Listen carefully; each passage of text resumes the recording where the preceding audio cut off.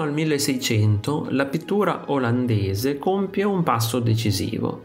La natura morta si stacca definitivamente dal suo contesto di pittura storica e si sviluppa in un genere complesso a sé stante.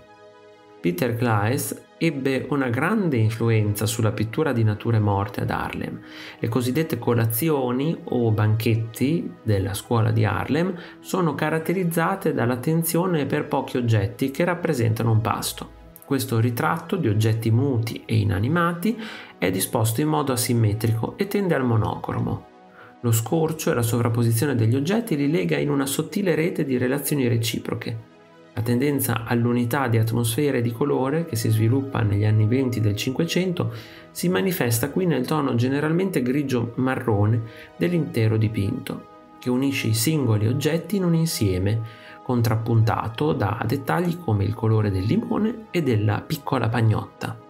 A queste sottili sfumature di colore si affianca un gioco di luci che sottolinea la modellazione delle superfici e introduce accenti di luce e ombra.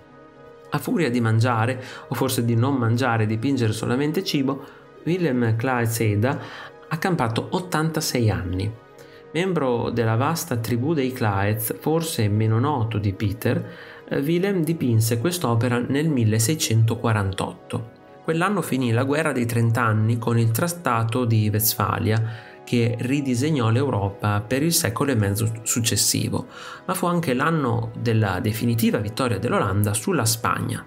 I severi puritani, vestiti di sete nere, ebbero la meglio sugli altrettanti severi spagnoli vestiti di sete colorate, ma in tutto quel periodo di lotta, quando i puritani conquistarono mari e mercati, la loro severità si sciolse di fronte alla tavola e alla sontuosa vita domestica.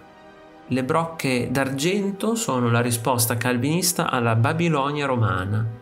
L'alimentazione è il risultato dei commerci. Vediamo infatti il limone che non cresceva in Olanda, il granchio pescato sulle spiagge di Scheveningen e infine il piattino di porcellana con le olive fornito dalla Compagnia delle Indie. Tutti oggetti frutto dell'abilità marinara di un popolo.